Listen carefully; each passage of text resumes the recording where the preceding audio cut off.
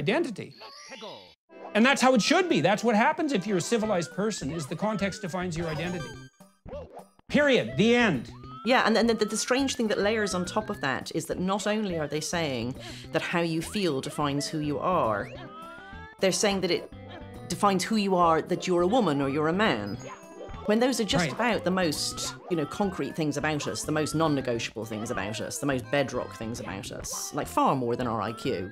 Well, they might be the most bedrock thing about us, right? Which maybe is why the culture war is centering on this issue. Because if it is a war between epistemology and ontology, or between, let's say, narcissistic delusion and reality itself, then the battle devolves to identity on the grounds of sex, right? What did Freud say? Biology is destiny. Yeah, and I mean, I don't believe that entirely. Well, it isn't true entirely. Well, on top of biology, we have got this civilization that we've built, and it's very anchored to biology, of course it is, but it is also to some extent malleable. Like, we do co-negotiate it in different societies to some extent on top of that. But then to have this idea that a man can say, I wish I was a woman, or I feel like I'm really a woman, or I think I'm a woman inside, which are things that only a man can say. I can't wish to be a woman. I can't feel like I should have been a woman. Those are things that are only possible for men. And then those things are meant to make you a woman. And then it's so detached from reality that there's no tether. It can go anywhere. Like, this can just float off to anything at all. And that's why we see this weird proliferation of, a poorer gender, or somebody being grey sexual or something. It goes off into sort of almost stamp collecting levels of precision and difference and so on. Well, there's another issue that comes up there too, and this is relevant to your claim, which is entirely warranted, that we vary on top of our biology. And so, for example, there is a lot of biological and socially constructed variance in temperament on top of biological sex. And so you could say, without fear of error, that a reasonable percentage of boys have a feminine temperament. And so that would mean they have more negative emotion, they're more compassionate, and they're more interested in people than in things. Those are the cardinal differences between the masculine and the feminine. And a non-trivial number of boys have those characteristics, just like a non-trivial number of girls are less compassionate and polite, so more competitive, let's say. They're more emotionally stable, and they're more interested in things. Now, those are relatively rare girls and relatively rare boys, but statistically, they're hardly, what would you say? They're not so rare that you don't see them all the time. It might be 10% of boys are essentially feminine in their temperament, 10% of girls, and that's a lot. And so that's at the level of temperament, which is really where gender should be conceptualized, because there are no good measures of gender. There are good measures of temperament and interest that differentiate men and women. Like, if you use measures of temperament, including interest, you can reliably identify someone as a man or a woman about 80% of the time, something like that. So you can do it 50-50 on the basis of chance, and with the best measurements we have, you can get that up to 75-25 or 80-20. But that's certainly by no means perfect identification.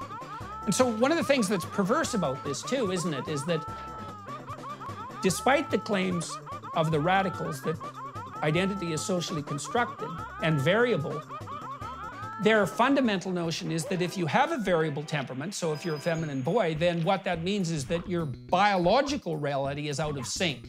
Yes. Because the biology is so fundamentally important in that case, but never in any other case. Yes. It's so incoherent, man. It's unreal. It completely. And I mean, also, if we were to say, which would be a terrible thing to say, and I don't say it, if we were to say that this 10 or 20% of boys who are actually, statistically speaking, more like the standard for girls, if we were to say, well, actually, they're really girls, that's not what we're seeing. There's no objective claim here. That would at least be semi-objective. It would be absolutely repulsive as well. They're just slightly out of the ordinary boys, But it's the people who are claiming that a man can tell you he's a woman or a woman can tell you she's a man. There's no way you could say, nah, you're actually just very like a man, so you can't be a woman. Like, in particular, he could be a rapist, which is the most masculine thing, So we don't even say that a trans woman who commits rape thereby demonstrates that this claim to be in some gendered way really a woman has been disproved. Yes, so in your book you also talk about, oh yes, so there's another element that's at work here too, and that is the transformations are also on the cutting edge of a transhumanism that's also aimed at in some sense, at the eradication of death itself, right? So there's another utopian dream that's sitting underneath this, which has its positive element, I would say, too, because we are trying to improve the length of our life and to rejuvenate ourselves. And there's an open question here is, well, how far can the transformations of our identity go in an increasingly technological world, and how far should they go? And so, and the transhumanist types who believe, for example, that our consciousness could be uploaded into a computer and that we could be propagated forever, also have a proclivity to fall into the camp that says that your identity is only what you say it is, right? It's this soul idea that's independent of the body, and there's a wish in that to be free of the chains and constraints of mortal existence. And you can understand that as well, but running away from something into fantasy is not the way to address it. I mean, it is a fantasy, isn't it? And it's a fantasy that's rather similar to being of the opposite sex. The fantasy that, you know, you can control death itself, that life and death are in your hands. It's the fantasy of being a god, not just being immortal, but being a god. And sometimes people express that as, you know, terribly light ways to talk about what are major operations. Like, anyone who's been through sex reassignment surgery, as it's called, although of course we can't actually reassign sex, will tell you that this was a major operation. And the question of how content you are with the outcome depends a lot on how realistic your ideas about it beforehand were. So if you're someone who's lived with gender dysphoria for many years and you do it, then you know it may actually just make you feel a bit better. But if you thought you could be turned into the opposite sex, you will be disappointed, because we are not made of meat Lego. I also don't think that the data that this actually makes people feel better is really very clear. It isn't. I'm not sure at all that the tiny minority of people that we help, first of all, are truly helped. Yeah. Because there's so much ideology obscuring this, and so much self-deception and narcissism on the part of the people who are doing it and undertaking it, that we don't have clear data. But what we bloody well do know is that a huge number of people who are doing this have been pulled into a psychogenic fad and then are undergoing unbelievably dangerous hormonal transformation, because hormones are no joke. They are powerful physiological agents. And then the surgery itself is, well, if the only way it could be more brutal in a fundamental sense is if it was done without anesthetic.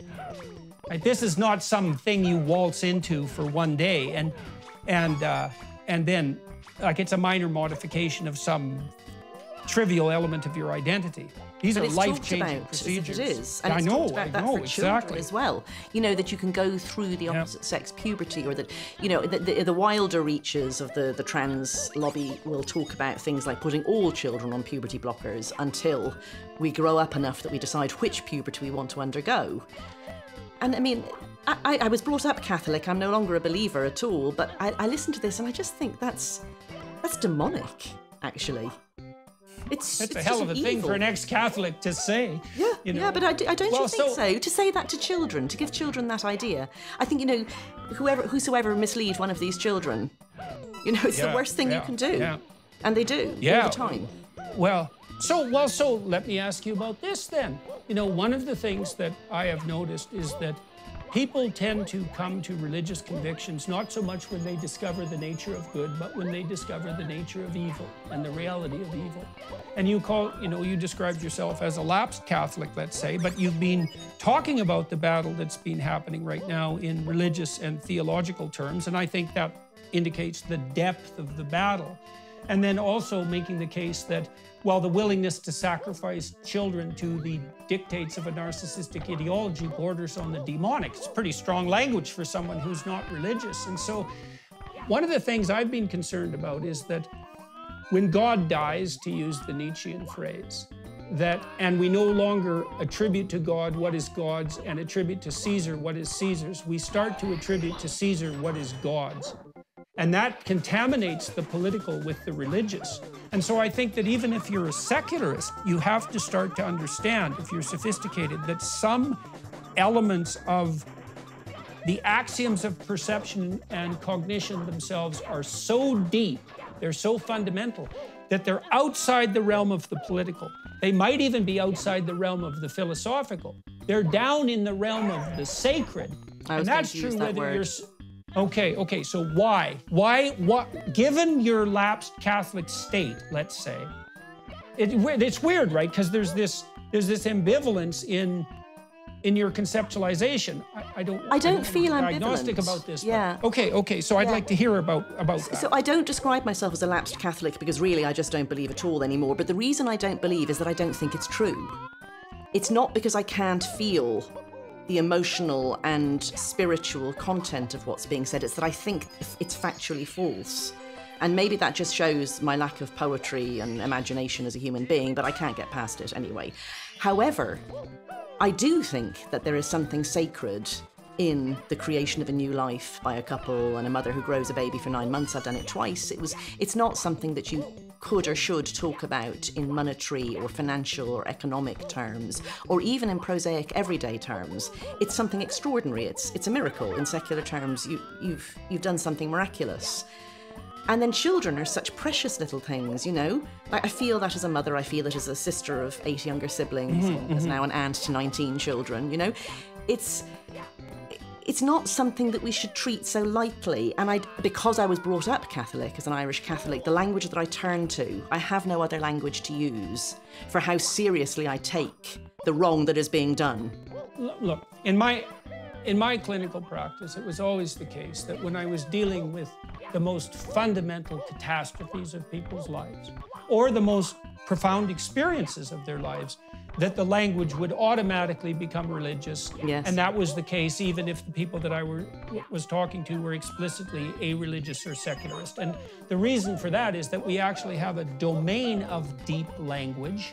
And when we fall into the domain of deep language, we're in the domain of the sacred.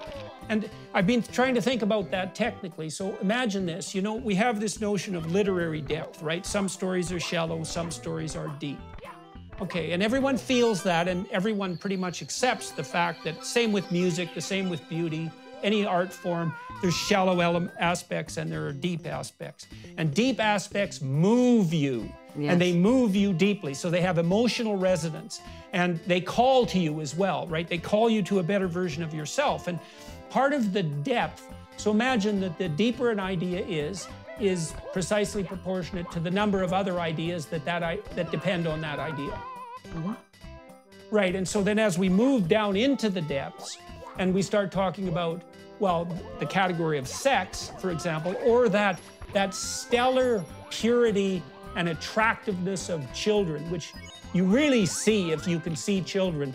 You're way down in the depths when you see that. That's how children reward you for having them, right? Is that there's such a responsibility and such a miracle at the same time, that the miracle of the relationship that you can have with them amply repays you for the responsibility, if you can only see it. But then you have to go down into the depths and take that relationship as a sacred reality and ethical requirement.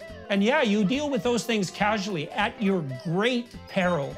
And it's funny, I mean, I said that you don't use the language of economics about them, but I mean, there is something I often think, and I say it in a jokey way, but I'm completely serious too.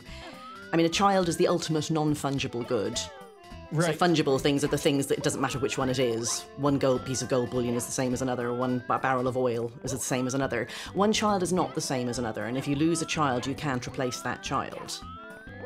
So why is that? Like, why do we feel like that? Well, obviously, in my opinion, evolution gave it to us.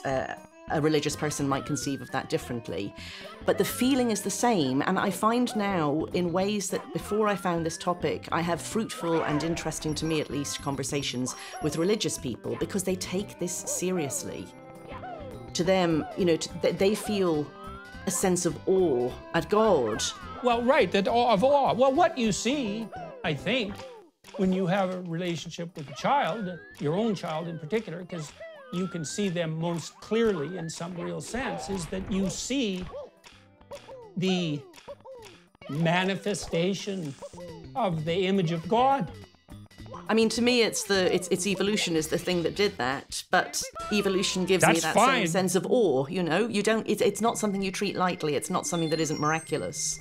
And this seems like maybe we've gone off topic a lot, but I think it's why mothers and people who care